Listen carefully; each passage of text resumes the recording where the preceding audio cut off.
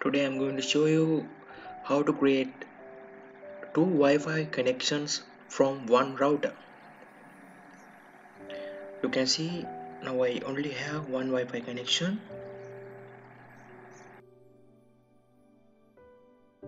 First of all, you need to log into your Wi-Fi router using your Wi-Fi router username and password.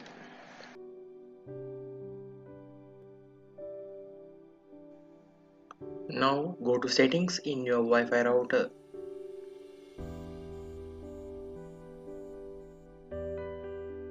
Now click WLAN settings.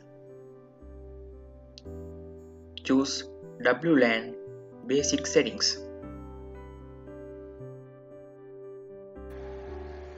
Now you can see two Wi-Fi SSIDs here, but one is turned on and other one is turned off. Now you need to click edit option in the second SSID. Now choose the on settings in the SSID status.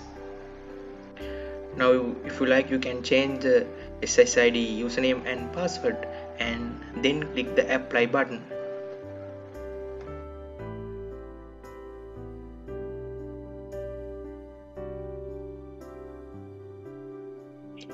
Now all done.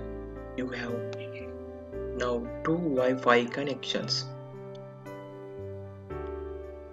Thank you very much for watching, and don't forget to subscribe us and hit the bell icon to see our videos soon as we upload.